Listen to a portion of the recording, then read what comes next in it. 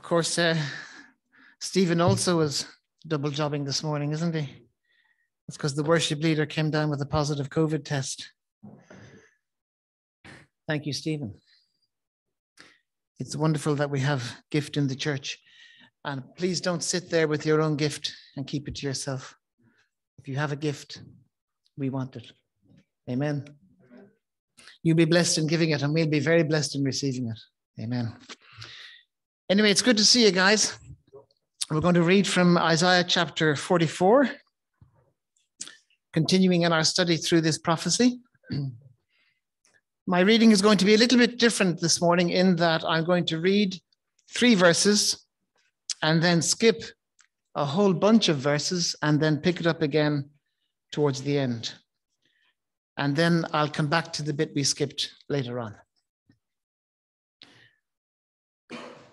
Could I ask you please to stand with me as we read from the Word of God, because it is the Word of God. Isaiah chapter 44, verse 6.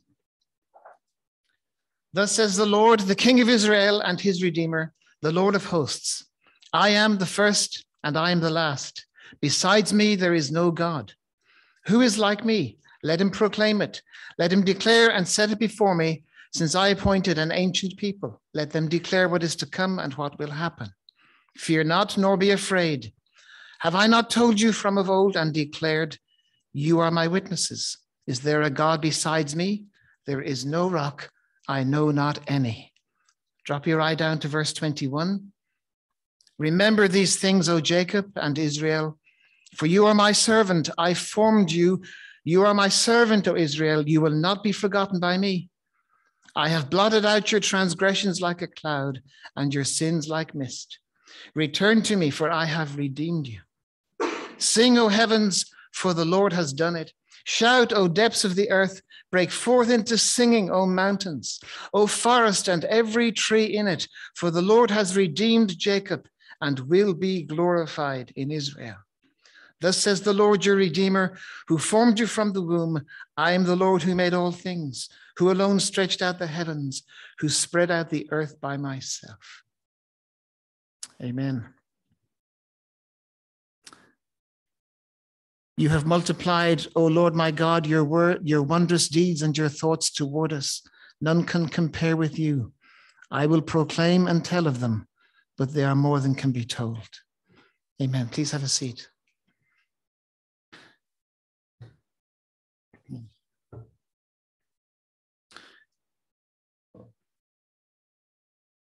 Well, how appropriate is it that as we systematically work our way through the Word of God, we stumble upon verses that refer to the mother's womb on Mothering Sunday? I've got quite a shine off my screen. I need to lift it up a little bit, so that I don't blind myself. There we go. Yeah, isn't it in the providence of God that we come to these verses where God speaks to his people and says, I formed you, you are my servant. Our 3rd grandchild is due, God willing, tomorrow week.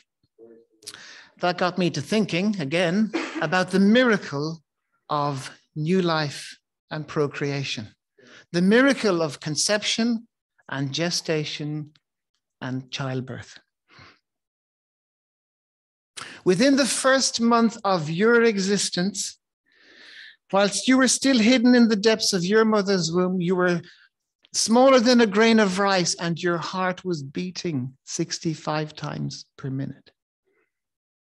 Within 1 month. Your unformed substance had this tiny little tube, which became your heart. In the 2nd month, your central nervous system was forming. All the nervous connections carefully knitted together. The eyes were taking shape, the facial features appearing, your ears, 2 little flaps of skin by the side of your head, tiny buds for your arms and your legs and your fingers and toes. Your digestive tract began to form, and the framework of your bone was laid down. 2 months. By the 3rd month, your arms and hands and fingers and your feet and toes were fully formed. You could open and close your fist. You could open and close your mouth. Your fingernails and your toenails began to develop. And the beginnings of teeth were forming under your gums. By 12 weeks in the womb, you were fully formed. All of the inward parts were present, all of the organs, the circulation, the urinary system, the liver, the bile. In the 4th month, you opened your eyes. You had eyelashes, eyebrows. You could suck your thumb. You yawned, you stretched, you pulled faces. Even your reproductive organs were fully formed. That's why they can tell at that stage on a scan. Is it a boy or a girl? In the 5th month, there is a wonderful moment of quickening when your mother first felt life within her. It felt like a flutter, I'm told. The baby moving around, developing muscles and exercising them, hair beginning to grow on the head. The skin is covered with a cheesy substance to protect the skin from 24/7 immersion in amniotic fluid. Some people never lost their cheesiness. In the 6th month, your fingerprints intricately woven. You were responding to sound and you got the odd hiccup. In the 7th month, you were laying down reserves of body fat. You became more responsive to sound and pain and light. In the 8th month, you had coordinated reflexes. You could blink, you could turn your head, you could grasp firmly, you could respond to touch. Your lungs were close to being fully developed at that point, but they were full of fluid, not air. And very little blood was being pumped into the lungs at this stage, and there were shunts in place, so that when your heart beat, a whole gush of blood didn't go into lungs that were empty of air. And the shunt would just recirculate the blood around the body. And then comes the moment of labor, the struggle of childbirth. And the child comes out into the open air. And there's a few tense seconds. And then there's the first breath. And all of that fluid in the lungs is very quickly absorbed, and the shunts change around, and now blood is pumped into the lungs, and they're filled with blood and they're filled with air, and the child oxygenates themselves from the first breath within seconds of childbirth. For 9 months, the babe in the womb was nourished and warmed and hydrated and oxygenated. Within seconds now, it has to breathe its own oxygen, generate its own heat, absorb its own nutrition, filter its own waste. Unfortunately, it couldn't change its own nappy.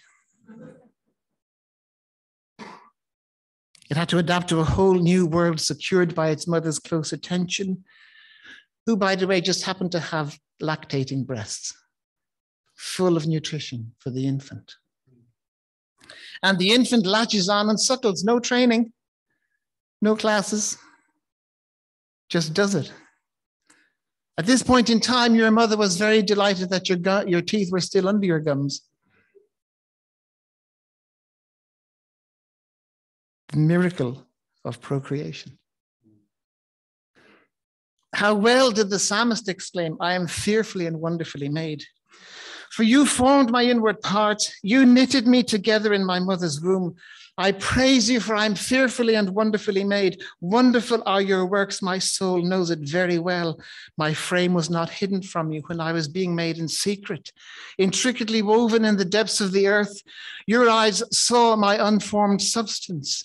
In your book were written, every one of them, the days that were formed for me, when as yet there was none of them. That's the right response of all men and women, to acknowledge with awe and wonder the God who created them. We honor him. Do you know where you came from? You are his handiwork. He put you together in your mother's womb. He knit you together, and then he brought you forth into life. Consider his creative power.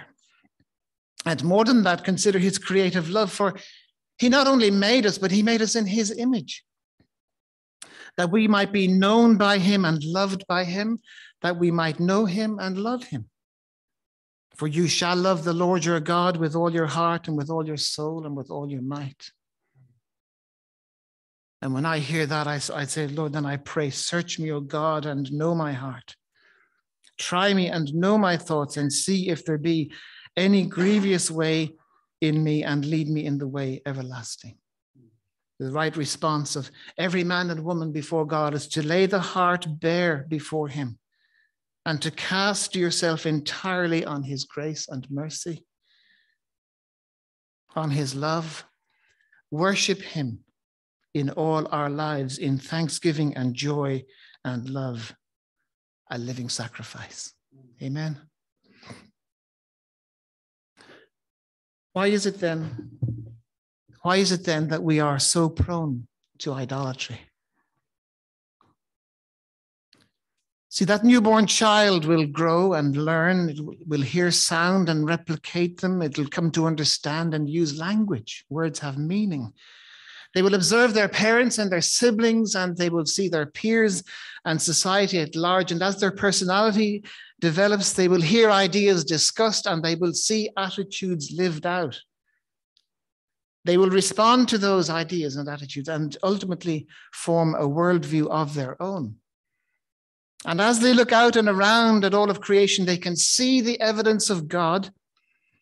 They can see his eternal power and divine nature. They cannot see him, of course, because God is not visible, but the invisible things of God. That which can be known about God is plain to see, because God has shown it to us in all the things that he has made.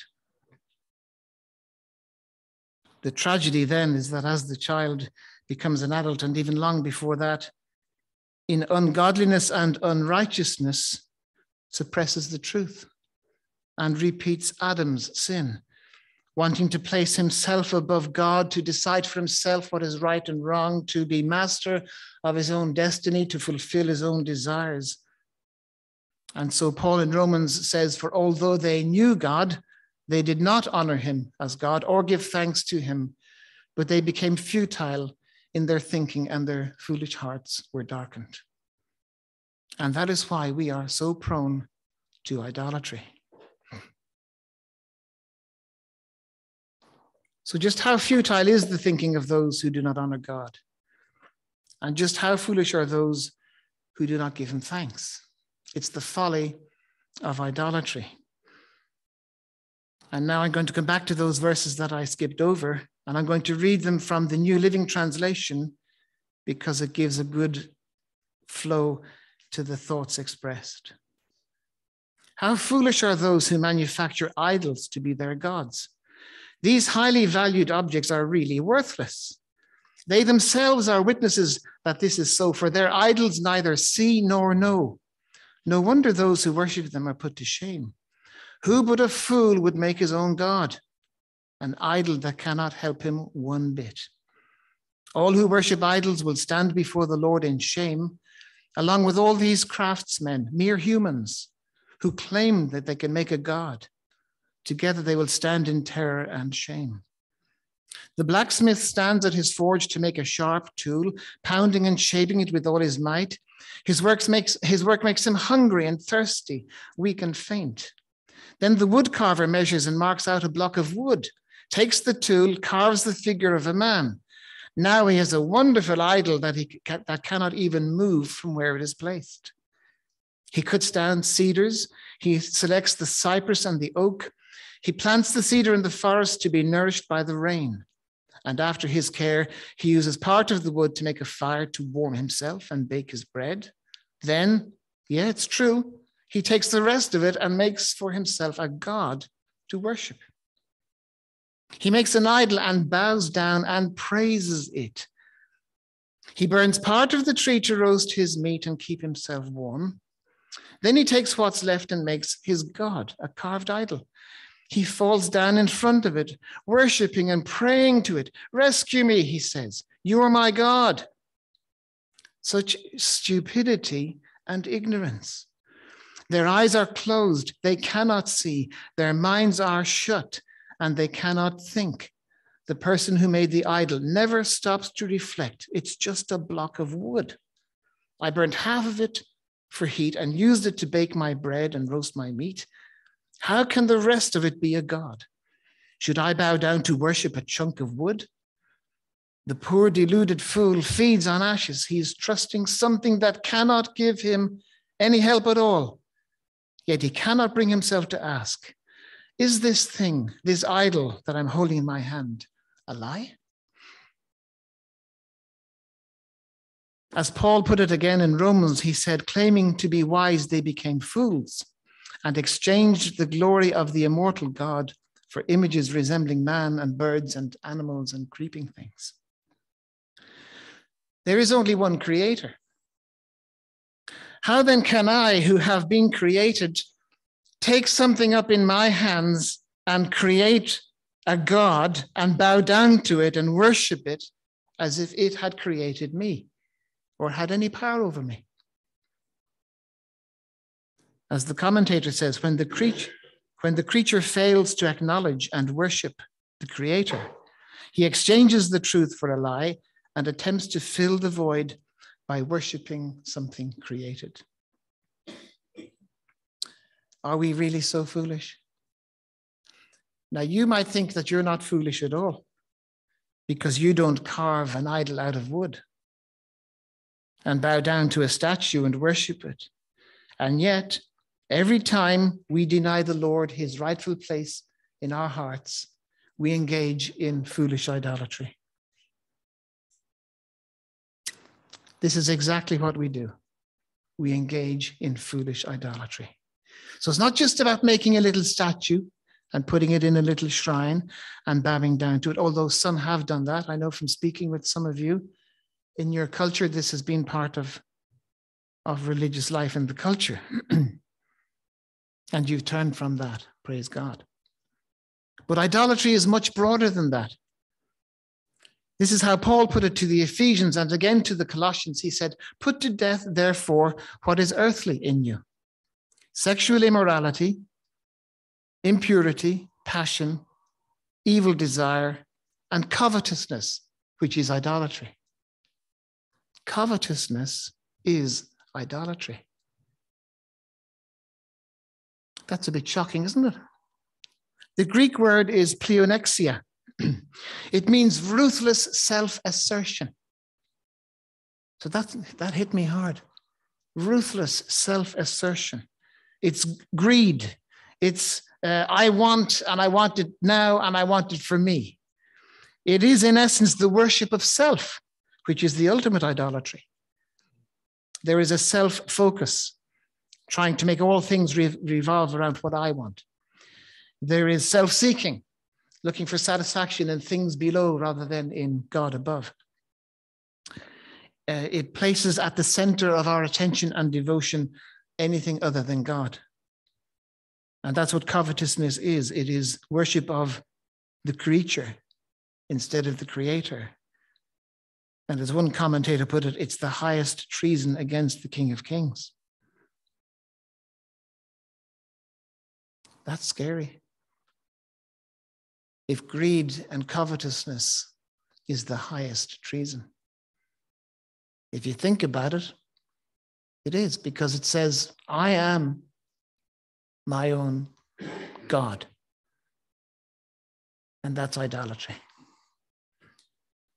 It's what Adam did in the garden, and it's what we've all done.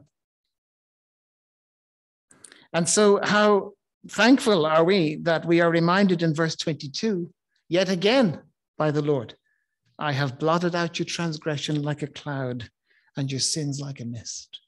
Hallelujah. Driving up to Dublin on the early morning, you see all the fields covered in mist. Say, well, that's how sin blankets my life. But the sun rises and the mist just burns away. And that's what the Lord says he's done in our lives.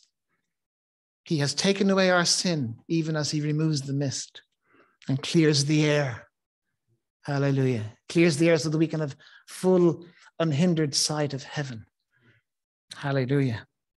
So the point of Isaiah chapter 44 is that the Lord, the King of Israel, and his Redeemer, the Lord of hosts, is the only God. There is no other God, no other rock apart from the Lord God of Israel.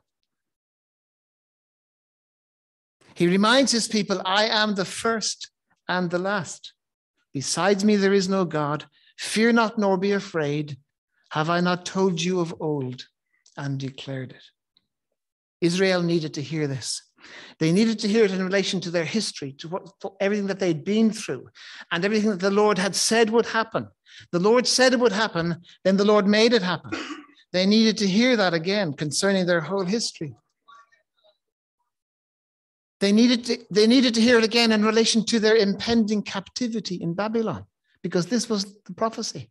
You're going into captivity. And as we've seen earlier, they were going into captivity because of their sin. And they needed to hear again that God said it would happen, that God would make it happen, but that God also promised that he would bring them home from captivity, that he would bring them out of exile and back to Jerusalem. We need to hear this as well, my friends.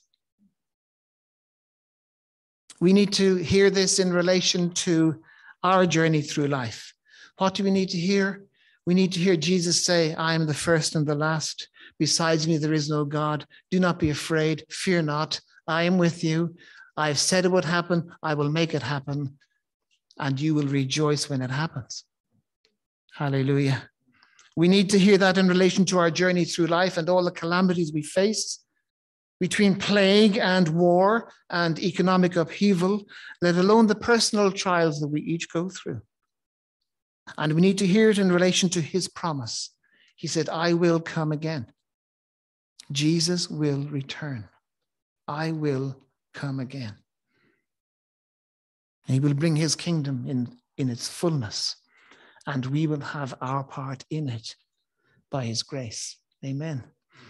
That promise can sustain us through thick and thin. And so he says in verse 21, remember these things, remember this. Don't forget it, remember it. I made you in your mother's womb. You are my servant. We are the sheep of his pasture, and he cares for his church. He has made all things, and without him was not anything made that was made. Jesus upholds the universe by the word of his power. Wow. And as creator, he is sovereign over his own creation. He is in control of all things. Jesus is in control of COVID-19. Jesus is in control in the Ukraine. Jesus is in control in a collapsing world economy. Jesus is in control with earthquake and volcano and tsunami. Jesus is in control. He told us there would be these things. And he promised that he would come again. Amen. He promised that he would be with us through the whole lot and that he would come again. No wonder then that amongst his first words to John in the Revelation, you could say, well, I think of it this way, as foundational words. He said to John, fear not, I am the first and I am the last, and the living one. I died, and behold, I am alive forevermore, and I have the keys of death and of Hades. Now, if you were sitting in a church, say in Ephesus, and you had an understanding of the Hebrew scriptures, and you heard the Apostle John saying, this is what Jesus said. Jesus said, I am the first and I am the last. Don't be afraid. Your mind would immediately go to Isaiah chapter 44, and you'd see it in the whole context of God working out his plan. That he is the first and the last, that everything that he has said, he will bring to pass. And no matter what we go through, we can trust in him to bring it to pass, for he is Lord of all.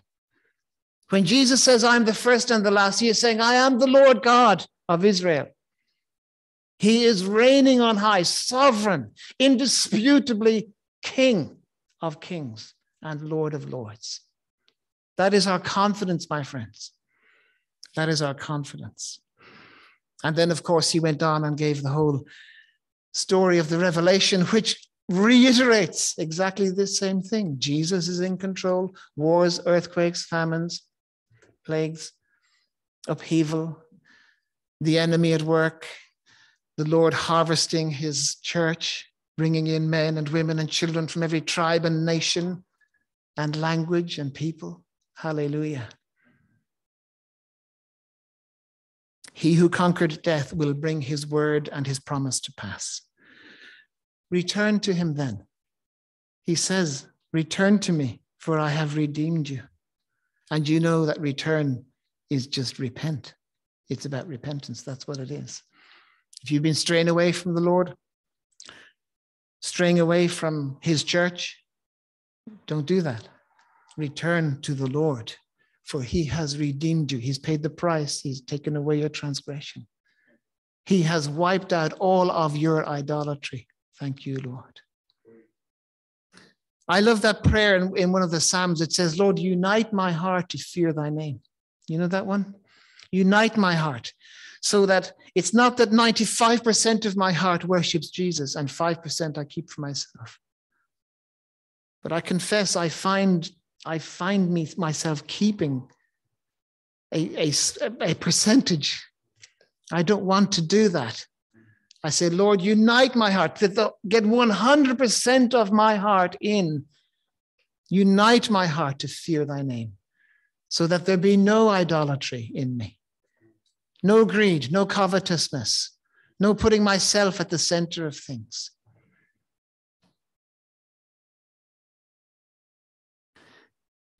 At the very end of this chapter, he's going to mention Cyrus. Whoa, that came out of nowhere. Cyrus. Out of nowhere.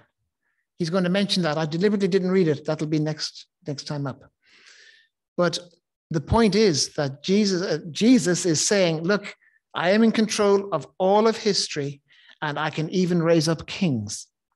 He does raise up kings. He even raises up pagan kings, and he makes them do his work. He is in control. That's what Cyrus will be all about. But in the meantime, in verse 23, the prophecy bursts out into song. It says, sing, O heavens. And I was like, what will we sing? The Lord has done it. Shout, O depths of the earth. What will we shout? Break forth into singing, O mountains, O forest, and every tree in it. What will we sing? This is what we sing. The Lord has redeemed Jacob. That's our song. The Lord has redeemed us. And he will be glorified in Israel. The Lord will be glorified in his church. Amen. The scripture says so. His word promises it. He will be glorified in his church. And that's a wonderful thing, isn't it? We can rejoice with all of creation, for the Lord will be glorified. Glorify your name, O Lord. Glorify your name. Not unto us, O Lord, but unto thy name be the glory. Amen. I hear the Lord say, I have glorified it and I will glorify it again. Remember that one? He spoke to Jesus. Glorify your name, Lord. So let's pray, my friends. Lord, we thank you for your word. We thank you that you are at work in our lives, Lord. I want to lay my own heart bare before you, O God, before you and before my brothers and sisters. I pray, Lord, that you would examine my heart and search me out, and that you would indeed, Lord, unite my heart to fear thy name, that there would be no greed, no covetousness, no worship of self, O Lord, that hinders your work in the church, Lord, in the world. Oh, we pray that you would fall upon us afresh by your Holy Spirit. Lord, cause our hearts to rejoice and to burst out in song, to rejoice, Lord, in the fact that you will fulfill your promise to glorify your name in all the earth. Lord, we praise you and bless you. We give ourselves to you, Lord. Lord, I pray that you would change us this morning, that as you have already begun a good work in us, Lord, so you continue that work, Lord. I pray, work in each heart. Let there be breakthrough, Lord, for us in these areas, Lord, where we worship you alone with all of our hearts. Amen. Amen. Thank you. Brothers and sisters, please don't run away. There's a cup of tea to your left. Stay around for a little chat and have a wonderful week. Amen.